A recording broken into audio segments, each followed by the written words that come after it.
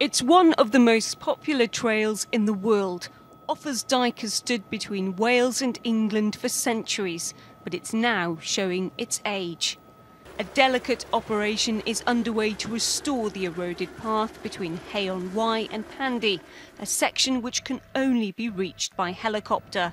The remote trail is more than 2,000 feet above sea level and 2 miles from the nearest road. I mean, if you can imagine, we're taking 400 tonnes of stone up onto the hill, and to take it up on with tractor and trailer, for example, or any other method, cause a lot of damage to the ground. So we plan the process, particularly to ensure that we don't cause any further damage to the site of special scientific interest. Over the next few days, workers and volunteers will battle freezing conditions and changeable weather to resurface the path. The work is extremely difficult and it's undertaken in really sort of challenging conditions and environments, and we do rely heavily on volunteers because without them we just wouldn't get through the volume of work really.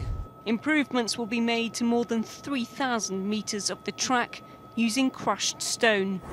Each bag weighs 1 tonne, and over the next few days this helicopter will make more than 400 journeys over the top of Hay Bluff to drop the load onto Offa's Dyke.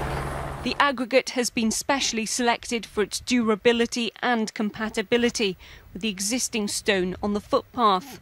The Park Authority says work like this is important so people can continue to enjoy walking along Offa's Dyke and take in the spectacular views without damaging the surrounding areas.